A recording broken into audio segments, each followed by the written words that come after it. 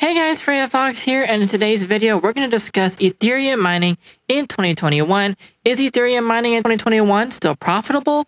How do you get started in Ethereum mining? And how much I'm making with Ethereum mining, and so much more here on the Foxy's Crypto channel. So let's get started and discuss Ethereum.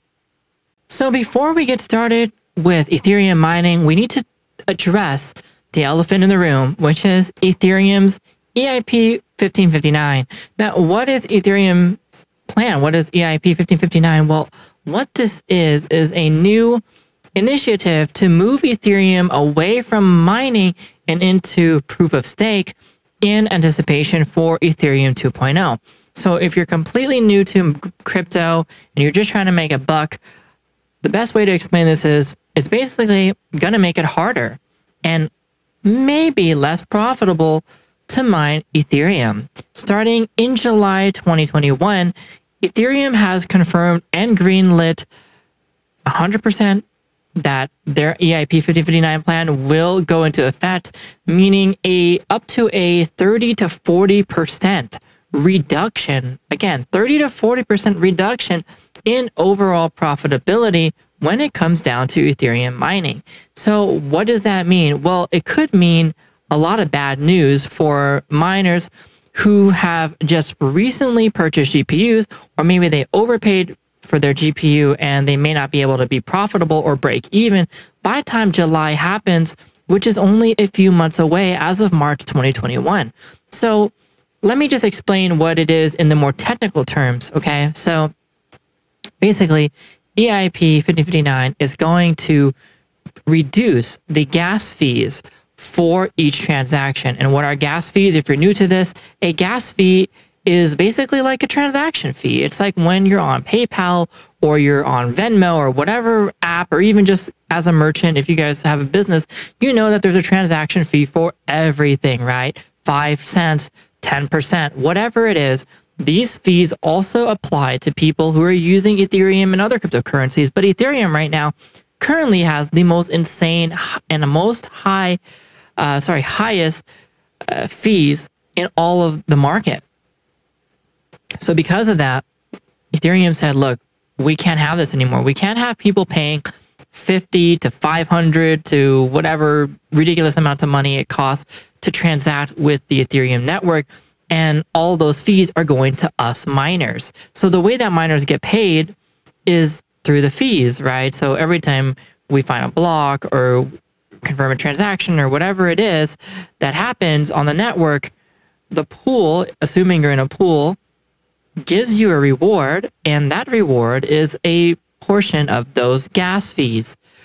And every time the pool finds a block, it's to Ethereum, and that Ethereum number gets distributed amongst everybody. So now that you know what that is and how that we're able to get paid and everything like that, EIP 1559 solution is to pay less to the miners and keep a more predictable model for each transaction so that the consumer knows exactly how much they may be paying per transaction. And it's not going to be this crazy algorithmic number that could be, $50 sometimes, $500, whatever it is. It's not going to be that high. And so that means overall profitability has to go down. Now, the plus side to that is that they're also going to be burning Ethereum. They're going to be burning some of the Ether fees that are being paid out, which may or may not create a deflationary currency, which means that the price of Ethereum could also skyrocket by 40 to 50 to 60%, but we don't really know. Mathematically, it's too hard to tell, and there's not a way to predict it right now because we still have to think about the people who are trading it, buying it, transacting with it, not just the miners, who are probably the most concerned with the gas fees. When gas fees go up, we celebrate, but now that gas fees are going to go down, then we're kind of left not knowing what's going to happen. Now, if you guys don't know, Ethereum is not a deflationary currency. Similar to Dogecoin, Ethereum, as of today, and as of the day that it was created, was never created to be a deflationary currency. It actually is created all the time. Now, there is a theoretical market cap and a theoretical coin cap every year, but that's not to say that it's truly a deflationary currency like Bitcoin is, which has a set amount of 21 million coins. Ethereum, you can just mine Ethereum and create them, and they're rewarded and so on and so forth. So we're hoping that with the burning aspect, with this new fork with EIP 1559, it's going to create some kind of deflationary mechanism or economics built into the coin, but we don't really know if economically it's going to make it so that this coin, Ethereum's price at the current date into July, goes up 50% or more. Now, that's not to say it couldn't do that tomorrow, but who's to say what's going to be the real floor and the real holding point for Ethereum starting in July when this happens? My opinion is perhaps the price will actually go down initially. The day that EIP 1559 is confirmed, maybe there'll be a mass sell-off. Maybe it will be a ton of miners looking for a quick payday and to cash out and come out a little bit, less than they hoped, or to at least try to break even or maybe be profitable. But whatever their circumstances are, there's going to be a lot of people who bought GPUs right now that will be kind of stuck in the hole with these GPUs, and they might want to cash out before the price may tank. But they also may want to keep their Ethereum as the coin and not go to cash, and hope that EIP 1559 actually deflates the currency, making the actual price per Ether go up. So it's kind of hard to say. That's my overall analysis of this. And so take that with a grain of salt and do what you will with this information. Be warned that potentially your profits could go down the hole, or it could also go to the moon, which is what we all hope, right? And so my strategy and my advice to you guys who are going to get into mining now is maybe don't do it. But if you don't care, and if you are predicting that, okay, if I go mine right now, like literally tomorrow or sometime in March, then in 90 days, I'll be profitable enough to at least pay back the card at the very least. And then I can figure out what to do with it from then. I think if that's your goal, and if you've got the money to spend, then by all means do it, if you don't mind the potential to not have such a profitable investment. If you're making predictions on your ROI for 6 months or 9 months, that's a little bit too far ahead in my opinion. And I think that you should be looking at a 90-day to maybe 120-day at the very maximum ROI or break-even point, at least the break-even. You'll at least have cards that you could potentially sell, or you can use them to mine something else, should that be profitable. So what can be done now? What would I do? Let's answer the question. Is mining still profitable in 2021? Well, as of March, I think yes, it is. It's insanely profitable right now. The price of Ethereum has been skyrocketing, right?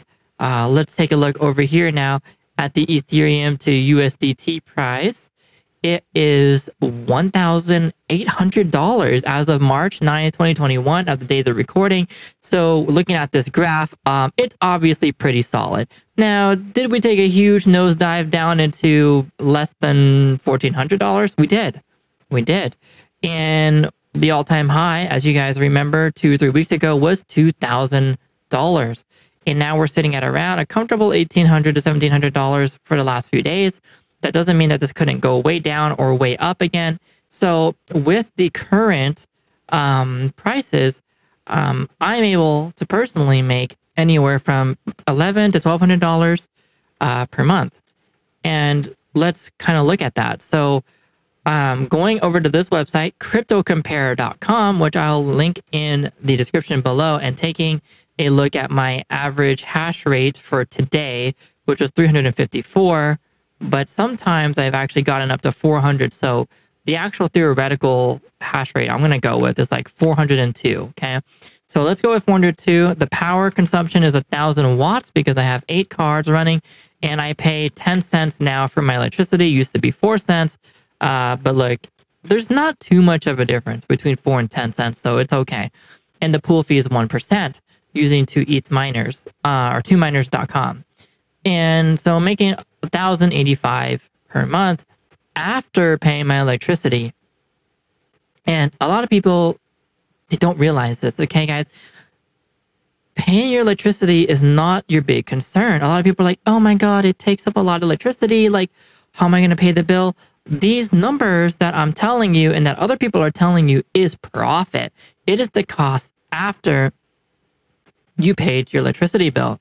So as long as you know what the cost of your electricity is, then you're going to be able to make an accurate assumption of what you're going to be able to spend and what you're going to have to pay in electricity bills, and then what the profit's going to be afterwards. In this case, it's $1,000 a month for me after electricity bills. So really, mining covers my electric bill, and that means I get to use everything else. You know, my refrigerator, obviously, my computer, my lights. I mean, everything is covered, right? So think of it as mining is paying for your electricity bill, plus it's also paying you.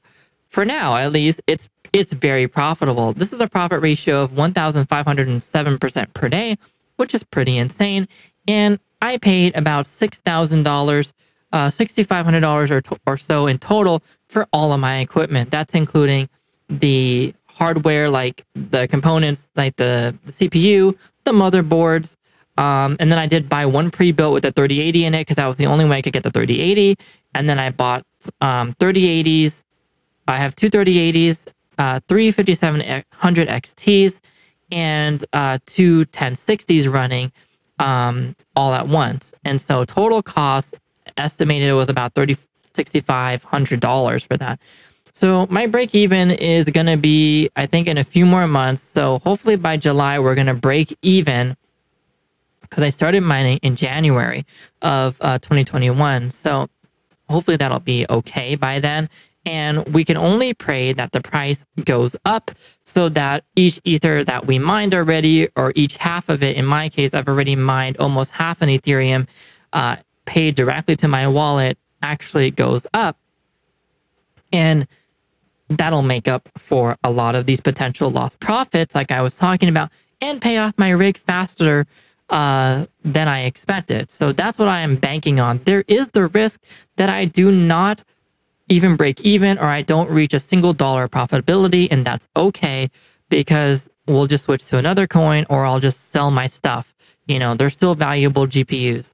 It's still a valuable computer, right? So that's okay. Now, what would I do if I wanted to get into mining today? Well, the first thing I would say is think about what you could do for your GPUs and what you could pay. And when I mean what you could do, I guess I meant what you could pay. So how much will you pay for a GPU? If you're going to go on eBay right now, I guarantee you're going to get screwed by the prices. So let's take a look at eBay and let's look at the 3080s, right? And the price is going to be something like $2,000 plus. Kind of crazy. Yeah, I wouldn't do it, okay? When I bought my 3080s, I paid almost retail, which about $1,100 a card, $1,200 a card. So it wasn't bad, okay? But now at $2,000 a card, you're looking at least, I don't know, 6 months or more to become profitable with the 3080. And that's really scary with the pending EIP 1559, cutting our profits down. So would I buy a 3080 in today's market? No, not unless if you can get it for a good price, or you already have them, or you already have one at least. Look for a different card. Look for something like the 5700 XT. The 6700 XT is going to come out from AMD. That might be a good card if you guys can get your hands on it.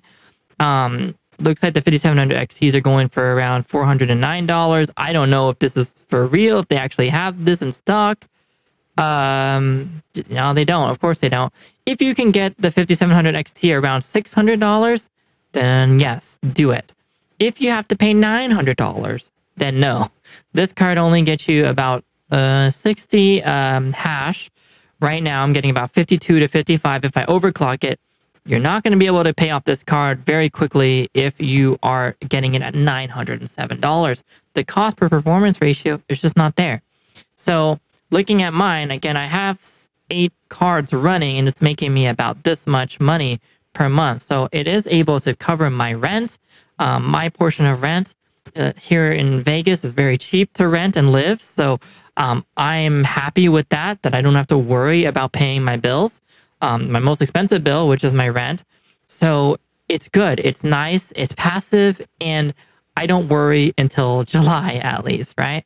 So that's pretty much it, guys. That's my analysis of mining in 2021. Is it still profitable? Yes. As long as the price stays between 1,500 or more, then yes, it's still going to be profitable. And if you have free electricity, then I guess it's very profitable. It doesn't matter to you. And if you already have the money just sitting around and you want to turn it into passive income, then sure, why not try it? If you're good at computers and you like this kind of techie stuff, it's definitely for you then. And you're going to be able to get started just fine. If I had to pick a pool to use, I would use something like 2miners.com. That's my current favorite pool. It updates really fast. I barely have any immature blocks that fail or anything like that. And with my current rig, and I've just not really had a problem with this pool at all. And the best part about it is, I tell this to everyone who's new, is if you click on their how to start guide, which is right there in the right hand corner, they literally have a step-by-step guide and a YouTube video that takes you 5 minutes to set it up. You literally copy your address from your Binance or Coinbase or wherever it is, you put it into this text file, and you run Gminer or download their version of a quick start GPU miner, which is T-Rex miner mixed with LOL miner, I think, for AMD. I use Gminer, and then I use T-Rex as well on one of the other rigs. So these guides right here on 2miners.com, the number 2miners.com, will show you exactly how to get started. I shouldn't have to explain this part because it kind of explains it better than I can. So as long as you've got some GPUs, 2060s, 3060s, 3070, or a bunch of other older GPUs put together, you could, do this. And as long as they're able to be 8 gigabytes or more, as they'll tell you, then go to this website, download the miner, and start mining today before the prices the rewards get very, very little. So that's it, guys, for today's video. I don't want to go on any more than I have to. Hopefully this helps you and gives you an idea of what you should do for mining, what you should do for buying GPUs and all that stuff. If you need any more advice or have any more questions, please do not hesitate to go to my Discord. We have over 1,100 active members in there daily, and a lot of miners who are very experienced to help you set up, or you can also book a consultation with me and I'll go in and help you with remote desktop to set up your mining and set up your operation for you. So book that in the description box below if you need help with that, or you can ask in Discord free of charge. All you got to do is join. And that's it, guys. So let me know what you guys think about today's video. Are you going to start mining today? Are you going to not mine and just invest? Let me know in the comments below. Don't forget to like, subscribe, turn on that bell notification, and I'll see you guys in the next video.